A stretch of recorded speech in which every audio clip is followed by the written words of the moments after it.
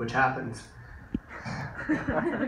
When the lynch mob pulls back the curtain to reveal all that is ferocious and majestical, well, we are each of us small men to varying degrees, projecting the great and powerful Oz with booming voices so much louder than we are confident. Keep forgiving.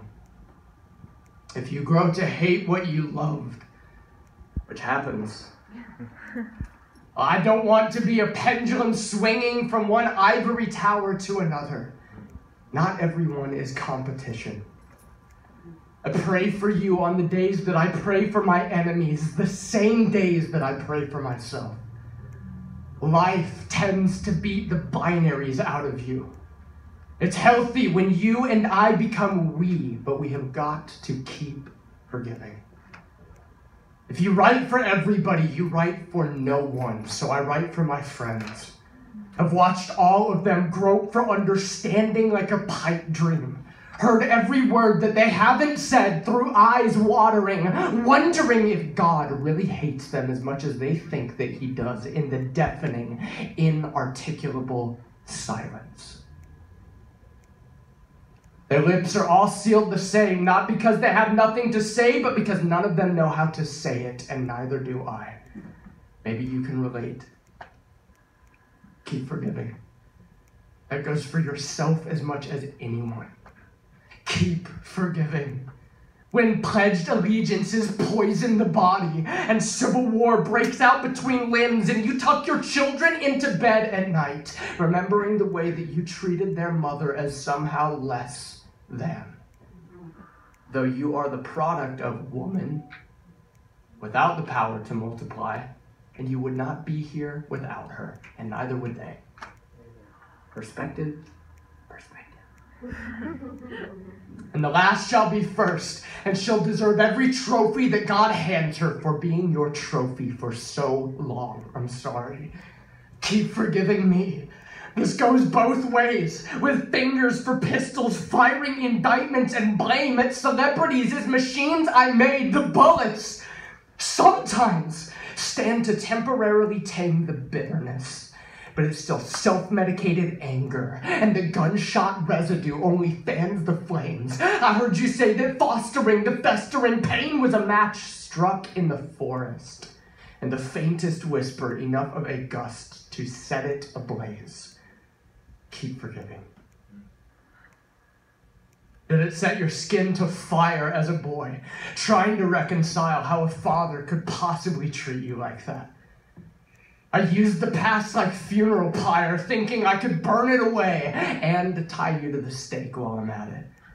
I wanted to be the broken link in the chain, but when I set the torch to timber, it was I who found myself burning from the inside out. And I see how hell is as here and now as it is anywhere else. Keep forgiving. Have pity. Is there a drop of water from my tongue? I used scissors to fork it and spoke blood. Spoke blood and tinctured the saliva to serve on a sponge. Called it compassion. Called it death by love. Well, no wonder we are so hell-bent on hanging someone. Keep forgiving. When the disconnect seems to beat the poetry out of you, and the joy isn't quite there, but you can't quite remember where or why it went, and the lenses protecting your vision continue to cloud and spread, reflecting eyes as opaque as that dimly lit mirror that they seem to be doubling up on just for the hell of it. Well, it was never just for the hell of it. But who really believes that in the midst of the dispersion or setting a broken bone? The bloodletting felt like murder, but you had to get the poison out of me. Keep forgiving. When we come brandishing swords for the ears of those who spoke to what they should have given over to silence. When I steal the right to vengeance. When I think that I am justified in my anger, like holding on to it is doing anything other than picking at wounds that I don't have the scope to see as a cell block. Keep forgiving. When the memories of what was threaten to shut your heart down. And the laughter that you can still hear from the mouths of friends who are no longer around make you wish that you could change the channel. If you write for everybody, you write for no one. So this will be for you. Keep forgiving as forgiven.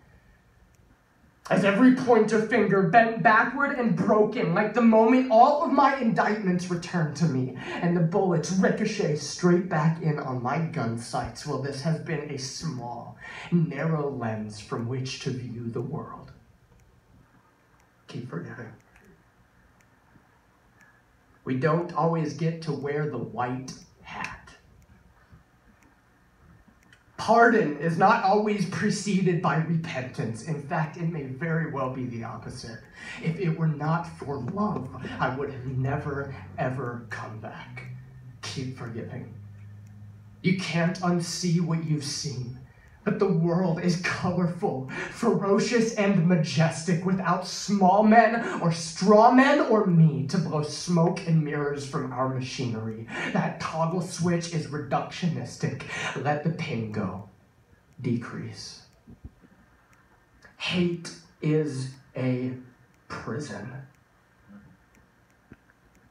I have told my stories, but they are yours. You may never get your apology, and on the day that you do, it may not mean a thing. Keep forgiving.